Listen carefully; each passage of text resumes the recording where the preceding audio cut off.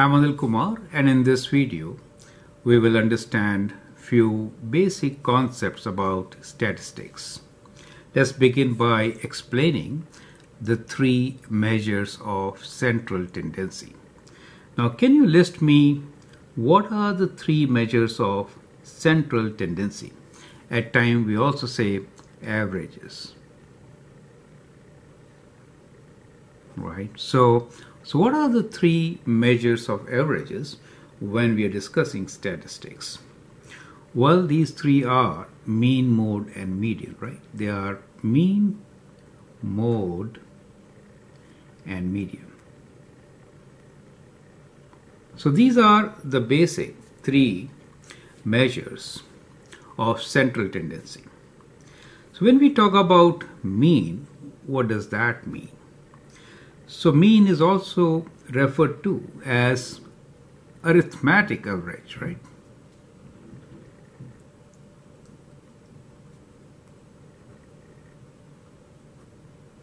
Normally, to calculate mean, what we do is we find sum of all the elements. Let's say x is the element.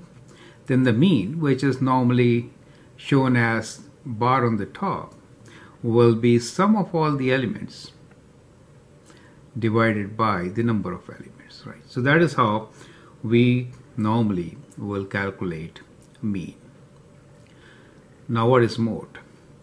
Mode is most commonly occurring or most frequent.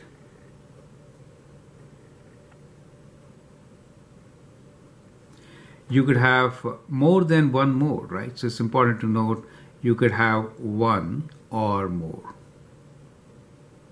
mode. Now, what is mean? What is median? Now, median is the middle value in the data. So median is normally referred to as the middle value, the central value, middle value of the data when it is arranged in increasing or decreasing order.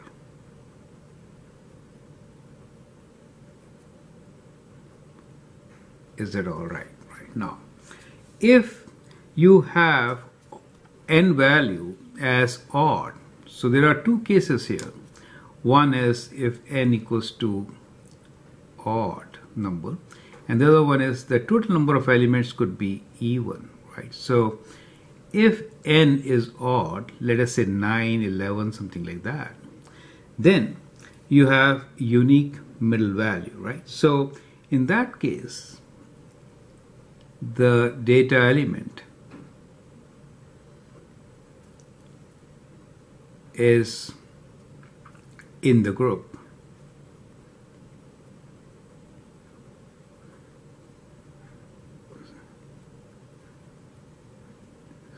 at the center.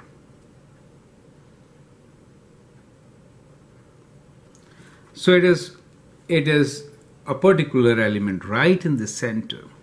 But in case n is even, in that case we may have to find mean of two values, right? So in that case we have to find mean of two values, and those two values could be around the point where it is n plus 1 divided by 2, right? So the mean, I mean in the sequence, the position, so median is basically the central position. So we are looking at central position. So let's say if we have 9 elements, if n is equals to 9, in that case position for median will be what? It will be 9 plus 1 divided by 2, which is 10 divided by 2, 5. So fifth position element will be the median. But in case we have n equals to 10, in that case 10 plus 1 divided by 2 is 5.5. So we are looking at an element or at the position between 5th and 6th position, right? So midway between 5th and 6th position. So in this case, what do? We add these two data elements and find their average, divide by 2. So that is how you find median when you have even number of values, or when the total number of elements in the data are even, right? So with this basic, let's move on, and we'll take a few examples where we'll find mean, mode, and median for discrete and continuous data under different circumstances. I'm Anil Kumar, and I hope that will help you to prepare for your test. Thank you and all the best.